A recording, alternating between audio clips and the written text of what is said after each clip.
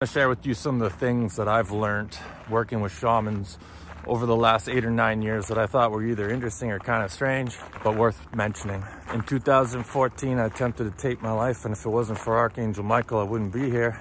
After a 9-month-long drinking bender, I decided to quit drinking, start going to meditations, start working with energy healers and shamans. My life's turned into a paranormal circus since 2015. All kinds of visitations and out-of-body experiences and working with shamans, and is what I've learned. First one's kind of well known, but for me, in 2015, I had no idea about sage.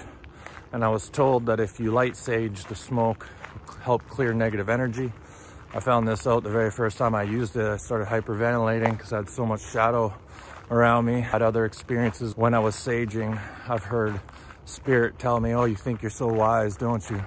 So in my opinion, sage definitely clears negative energies from the house. You can also use San Paulo, which not only clears negative energy, but brings in more loving energy.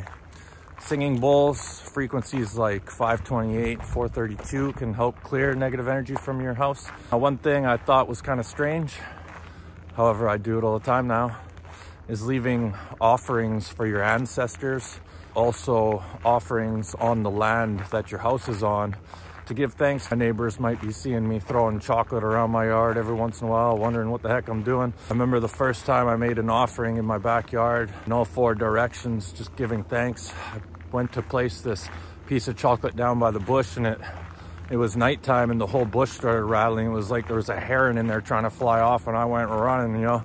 I was so freaked out after that, I started tossing from 20 feet away into the other corners of my yard. Now, the next one's probably one of the strangest ones I've heard. And this, fellas won't be happy to hear, but, you know, after 22 years of being with someone, I always wondered, you know, why is it such an issue for women to leave the toilet seat up, you know?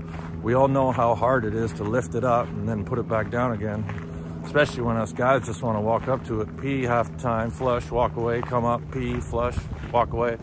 You know, lifting up that toilet seat can really be a delay in your day, right?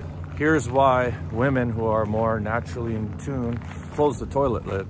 And that is because, according to the shamans that I've worked with, when you flush the toilet and leave the seat up, good energy of abundance goes down the toilet. So after you're done going to the washroom, close the lid and then flush the toilet.